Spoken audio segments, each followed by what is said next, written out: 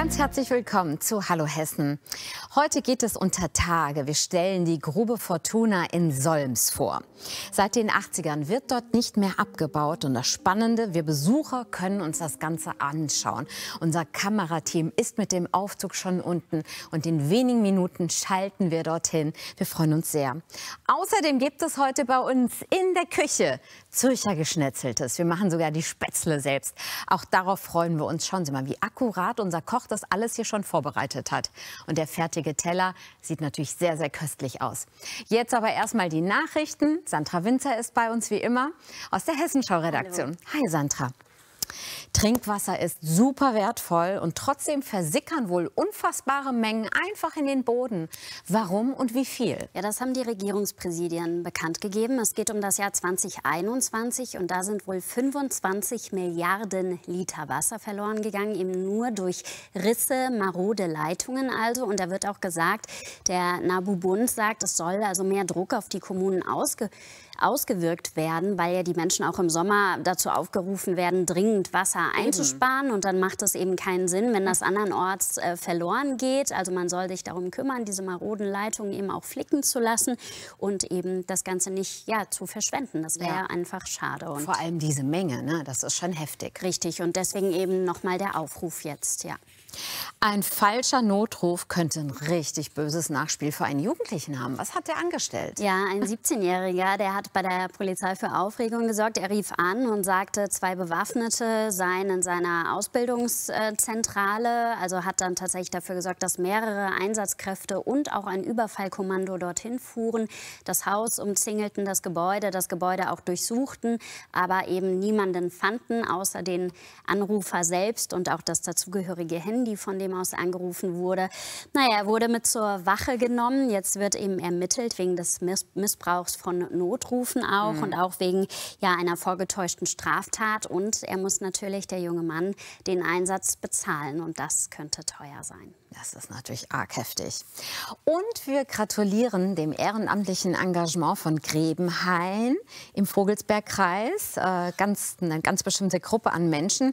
Und die haben sogar einen Preis bekommen. Für was? Ja, es geht um einen Förderverein für eine Brücke, für eine über 100 Jahre alte Brücke. Und es geht ja um den Deutschen Denkmalschutzpreis. Und er ist einer von 12 Preisträgern. Und 2017 sollte eben diese Brücke dort abgerissen werden. Und dann hat sich aber dieser Förderverein gegründet.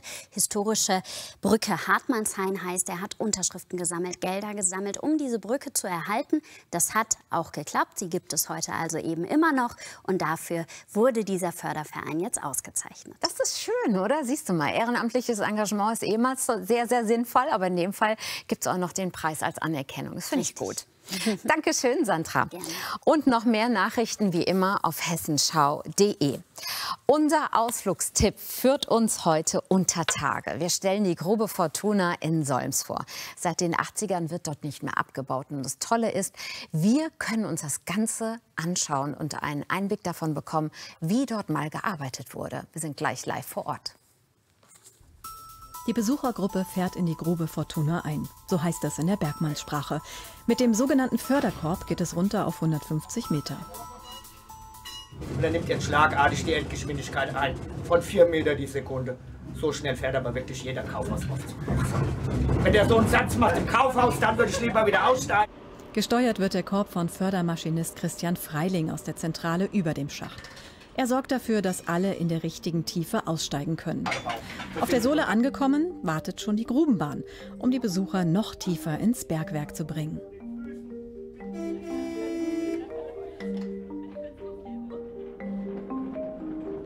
...400 Meter weit fährt die Bahn durch einen engen Tunnel bis zum Ziel. Ein Luxus, den die ehemaligen Bergmänner nicht hatten, aber heute ein echtes Highlight für die Besucher ist. Die Führung leitet Frank Paul. Er nimmt die Besucher mit auf eine einstündige Tour. Und es gibt richtig viel zu entdecken. Druckluft an, Wasser an.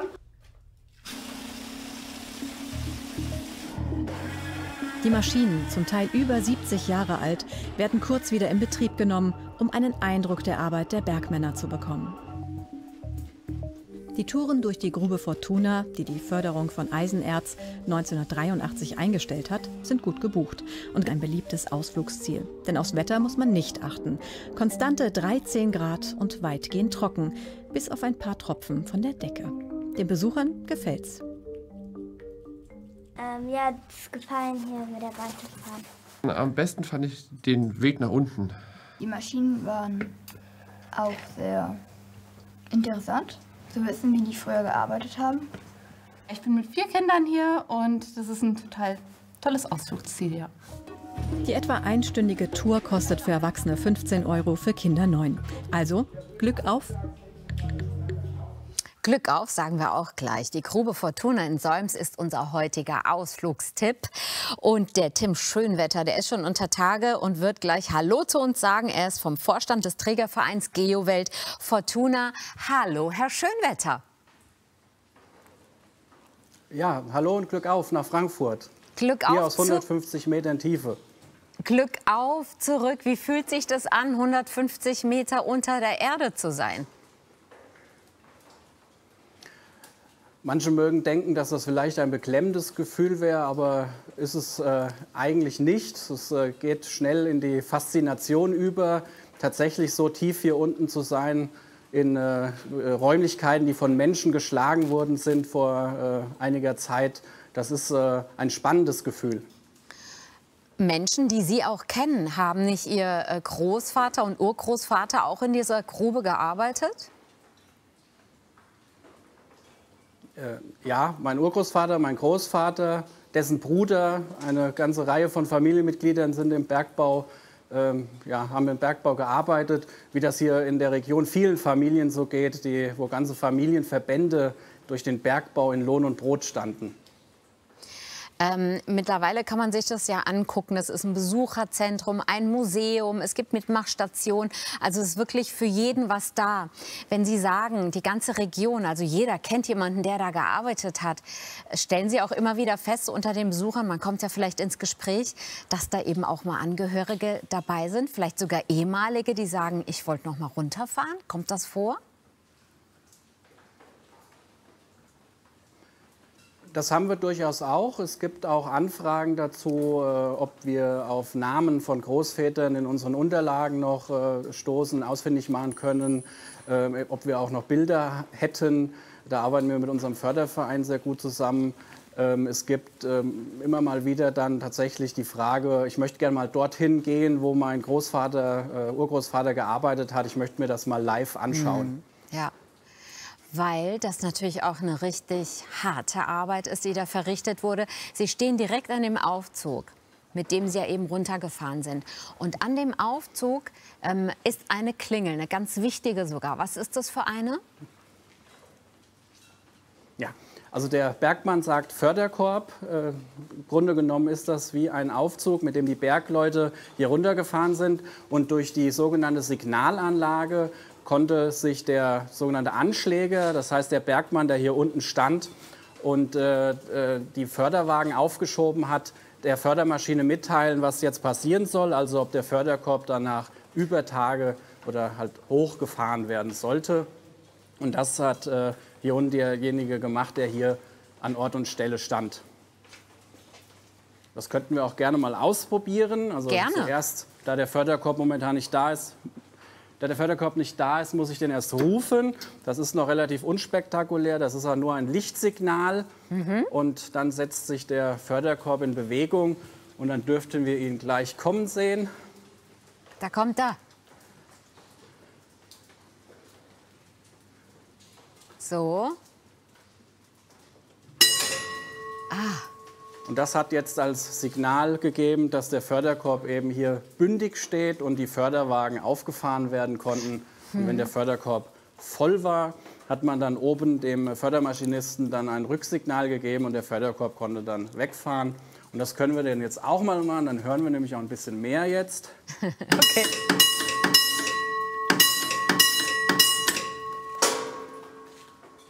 Das sind die sogenannten Ausführungssignale, weil keine bildliche oder visuelle Verständigung zwischen den Arbeitern hier vorhanden war, musste man das Ganze eben per Töne machen. Und das zeigen wir heute den Besuchern auch noch. Da hat sich an der Technik nichts verändert. Ja. Wahnsinn, ne? Was für eine anstrengende Arbeit da verrichtet wurde, auch mit diesen Geräuschen und die Luft dort unten, die Feuchtigkeit. Also da war man nach so einer Schicht wahrscheinlich fix und fertig. Es gab, glaube ich, 3 unterschiedliche Schichten, aber Sie wissen da mehr.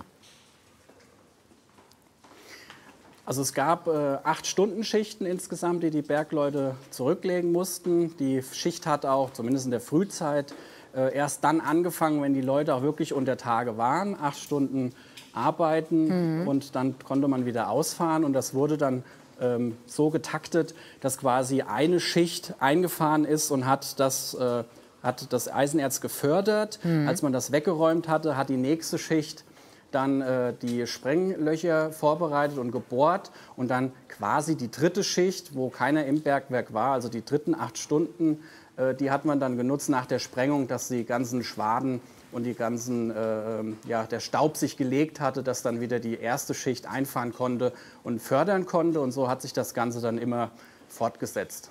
Heftig auf jeden Fall. Das war der klassische Alltag hier. Ja, Wahnsinn. Und sowas wie Frühstückspause, Kaffeepause am Nachmittag oder Mittagspause, haben die das alles unter Tage gemacht? Ja, das mussten die alles unter Tage machen. Und deswegen war es auch ganz wichtig, dass bei der Einfahrt möglichst alles schon am Mann war und man dabei hatte, weil mal schnell zum Frühstück holen, ausfahren ging nicht. Aber es gibt auch Berichte darüber, auch Augenzeugenberichte natürlich, dass oftmals auch die Kinder dann geschickt worden sind, um das Frühstück noch vorbeizubringen. Das war bis zu einer gewissen Zeit auch noch möglich gewesen. Ja, Wahnsinn. Wenn man was vergessen hatte dann, ja. Ja, zum Glück, ne?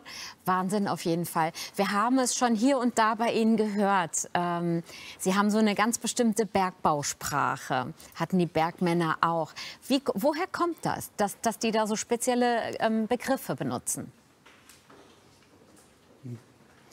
Ja, die Bergbausprache gehört mit Sicherheit zu einem der ältesten Sprachen, wo sich bestimmte Fachbegriffe entwickelt haben. Und dadurch, dass die Bergbaureviere auch immer untereinander im Austausch standen, was Personal anging, hat sich auch nicht unbedingt so eine regionale Sondergeschichte herausgebildet. Aber die Bergleute an sich sind ein sehr stolzer Stand auf das, was sie unter Tage gemacht haben, auch auf die Gefahren, die sie sich ausgesetzt haben. Und so hat sich wie bei jedem Berufsstand auch eine gewisse Sprache dann für gewisse Sachen gebildet, die gerade im Bergbau bis heute ja durchaus noch benutzt wird auch und man hier und da auf solche Begriffe stößt. Warum wurde die Arbeit denn in den 80ern, ich meine, es war 1983, eingestellt? Der Abbau von Erz war das, ne? Ja, wir haben hier Eisenerz abgebaut, wie in der gesamten Region. Das Land-Hill-Gebiet ist eine Eisenerzregion, schon seit über 2500 Jahren für die Eisenverhüttung sehr begehrt gewesen. Und es war schlichtweg und ergreifend nicht wirtschaftlich genug, tatsächlich hier noch weiter Abbau zu betreiben. Das Eisenerz aus dem Ausland war günstiger in der Beschaffung, günstiger zu transportieren und es hatte auch einen höheren Wert tatsächlich gehabt, sodass dann eben man den Bergbau in Deutschland eingestellt hat und in Hessen dann eben 1983 mit der Grube Fortuna, den Eisenerzbergbau. Herr Schönwetter, vielen, vielen Dank für all diese Erläuterungen, dass Sie da für uns runtergefahren sind. Und wir können uns ja als Besucher alle ein Bild davon machen. Bis Mitte Dezember hat die Grube Fortuna geöffnet und wir sind alle herzlich eingeladen, vorbeizuschauen und uns das anzuschauen. Vielen Dank Ihnen. Glück auf. Glück auf, sagt man also am Anfang und am Ende. Glück auf, sag ich auch noch schnell. Dankeschön, Jenny. Und wir freuen uns, dass wir weitermachen dürfen. Wir haben nämlich heute einen richtig tollen Ausflugstipp. Wir besuchen die Grube Fortuna in Solms.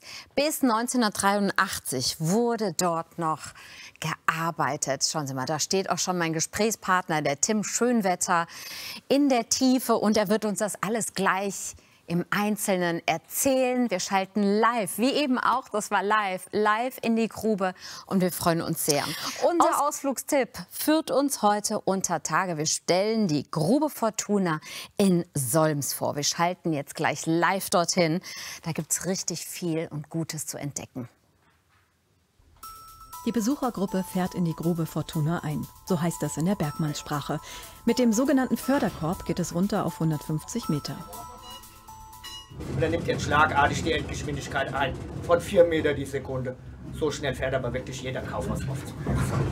Wenn der so einen Satz macht im Kaufhaus, dann würde ich lieber wieder aussteigen. Gesteuert wird der Korb von Fördermaschinist Christian Freiling aus der Zentrale über dem Schacht. Er sorgt dafür, dass alle in der richtigen Tiefe aussteigen können. Auf der Sohle angekommen, wartet schon die Grubenbahn, um die Besucher noch tiefer ins Bergwerk zu bringen.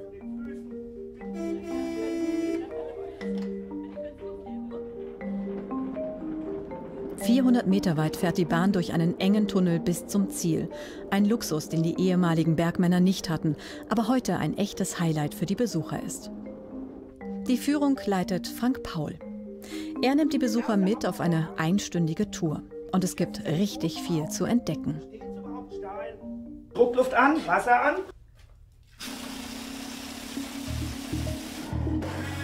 Die Maschinen, zum Teil über 70 Jahre alt, werden kurz wieder in Betrieb genommen, um einen Eindruck der Arbeit der Bergmänner zu bekommen. Ein Abenteuer für Fortgeschrittene, beziehungsweise ab 14 gibt's auf der Expertentour. Die führt abseits der einfachen Wege 3 Stunden quer durchs Bergwerk. Auf diesem besonderen Weg gibt es 15 Stationen und dann muss man also zu Fuß wieder ausfahren aus dem Bergwerk und nicht so bequem mit der Grubenbahn und dem Förderkorb, sondern zu Fuß. Einen 106 Meter hohen Schacht aussteigen, kommt mitten im Wald raus, darf zurücklaufen zu unserer Grubengaststätte und hat sich dann eine Mahlzeit verdient. Ein echtes Erlebnis auf der Tour ist die absolute Stille. Und die Dunkelheit. Für Michael Volkwein ein Traumjob. Fast wie ein Spielplatz für Erwachsene. Es ist ja nicht nur ein Spielplatz, es ist ja alles echt. Wir sind ein echtes Bergwerk. Und übrigens auch mit allem, was an Genehmigungen, Prüfungen und sonst was zu machen ist, bis hin zu dem Aufwand, dass wir, wenn die Führungen um 10 Uhr anfangen, um 9 Uhr geht es schon los. Unser aufsichtsführender Bergmann macht eine komplette Seilprüfung und guckt sich 1 Stunde lang alles an, was nachher Besucher zu sehen kriegen. Die Touren durch die Grube Fortuna, die die Förderung von Eisenerz 1983 eingestellt hat, sind gut gebucht. Und gerade in den Ferien ein beliebtes Ausflugsziel. Denn aufs Wetter muss man nicht achten. Konstante 13 Grad und weitgehend trocken, bis auf ein paar Tropfen von der Decke. Den Besuchern gefällt's. Mir hat es gefallen, hier mit der Bahn zu fahren. Am besten fand ich den Weg nach unten. Die Maschinen waren auch sehr interessant, zu wissen, wie die früher gearbeitet haben. Ich bin mit 4 Kindern hier und das ist ein total tolles Ausflugsziel, ja. Die etwa einstündige Tour kostet für Erwachsene 15 €, für Kinder 9. Die Expertentouren werden jeden Samstag und Sonntag um 11 Uhr angeboten und kosten 35 €. Also Glück auf! Und Glück auf, sagen wir jetzt auch gleich zum nächsten Gesprächspartner, die Grube Fortuna in Solms. Die stellen wir heute vor, ein richtig toller Ausflugstipp. Ganz herzlich willkommen, Tim Schönwetter, Vorstand des Trägervereins Geowelt Fortuna. Glück auf, Herr Schönwetter. Glück auf nach Frankfurt. Warum hat man denn Glück auf immer gesagt, am Anfang und am Ende? Das kommt daher, dass man eben das Glück vor sich haben wollte. Vor sich sollte sich der Erzgang auftun und deswegen sagt man Glück auf. Es gibt einen anderen Spruch, der heißt Glück zu. So ist es bei den Müllern, die sagen Glück zu, weil die immer wollen, dass das möglichst bei den Mahlwerken schön zu ist, dass das Mehl vernünftig gemahlen wird. Deswegen heißt das bei den Müllern Glück zu. Jetzt habe ich es wieder verwechselt. Ist nicht schlimm. Und bei uns eben, weil der Erzgang soll sich öffnen und deshalb Glück auf. Wo stehen Sie denn da, Herr Schönwetter? Wo sind Sie denn? Ja, wir stehen jetzt hier ungefähr 180 Meter tief unter der Erde. Für uns ist das die sogenannte 150 Meter Sohle. Das heißt, wir messen immer vom Stollen aus. Und hier unten beginnt die Fahrt mit unserer Grubenbahn bis zu dem sogenannten Museumsabbau, in dem wir dann den Besuchern unsere Maschinen vorführen können. Und hier vorne sind dann ursprünglich die ganzen Eisenerzwagen, die vollbeladenen Loren, dann auf den Förderkorb geschoben worden und konnten dann so heraustransportiert werden. Das ist noch gar nicht so lange her. Da war das alles in Bewegung, voller Männer, die gearbeitet haben in 3 Schichten, also bis 1983. Und das war also auch ein richtig wichtiger Arbeitgeber für all die Männer in ihrer Region. Richtig, es haben ganze Familien haben vom Bergbau gelebt. Seit Mitte des 19. Jahrhunderts, wo der Bergbau hier industriell wurde, gibt heute noch ganze Dörfer, die sich als Bergbaudörfer sehr gerne bezeichnen, weil da sehr viele Leute vom Bergbau gelebt haben. Und 1983 war das Ganze schon eigentlich so weit zurückgefahren und mit der Grube Fortuna war dann der Bergbau letztendlich hier in der Region dann vorbei gewesen. Auch aus Ihrer Familie haben Ihr Urgroßvater und Ihr Großvater, glaube ich, haben auch unter Tage gearbeitet. Was haben die denn immer so erzählt? Klar, Sie waren ja noch klein, aber das war bestimmt richtig harte Arbeit, anstrengende Arbeit, oder? Das stimmt, es war harte Arbeit. Es war das so gewesen, dass mein Großvater eigentlich eher nicht unbedingt mir das zeigen wollte, weil er eigentlich froh war, hier nicht mehr arbeiten zu müssen. Hatte dann einen anderen Beruf sich gewählt gehabt. Aber für uns ist das heute dann umso wichtiger zu zeigen den Besuchern, wie die Arbeit damals vonstatten ging und diese harte Arbeit eben ja, den Leuten noch zu zeigen. Wie witzig eigentlich oder was für eine Ironie des Schicksals. Ihr Großvater wollte Ihnen das nicht zeigen und jetzt arbeiten Sie doch auch dort, wo er gearbeitet hat. Klar, auf eine andere Art und Weise natürlich. Also die Grube wurde auch umgebaut für uns Besucher. Wir können uns da unheimlich viel angucken. Wie viel wurde denn verändert und wie viel ist noch im ursprünglichen Zustand? Es wurde natürlich für Besucher gewisse Sicherheitsvorkehrungen noch zusätzlich getroffen, dass für den Besucherverkehr alles läuft. Aber ansonsten ist die Grube eigentlich noch fast im Originalzustand, wie sie 1983 aufgegeben wurde, mit ein paar kleinen Veränderungen. Wie man zum Beispiel hier an unserer Grubenbahn erkennen kann, sind das spezielle Wagen, dass die Besucher eben damit fahren können. Der Besucher hätte in so einem Förderwagen eher weniger Spaß damit, hier unterwegs zu sein unter Tage. Unter Tage haben Sie auch noch viele Maschinen von damals. Sind die auch noch alle funktionstüchtig und werden die auch mal angemacht? Ja, also das ist eine Spezialität von uns, dass wir die Maschinen alle noch in Originalbetrieb zeigen können, also mit Druckluft hauptsächlich. Das heißt, sie sind auch meistens sehr laut. Also das macht das Authentische unserer Grube eben aus, dass wir am Originalort in der Originaltiefe mit den Originalmaschinen den Besuchern das vorführen können, wie 1983 bei uns Eisenerz abgebaut wurde. Spannend ist natürlich die Welt unter Tage, aber auch oben spielt sich einiges ab. Also oben gibt es zum Beispiel auch das Bergbaumuseum. Was kann ich denn da alles erleben?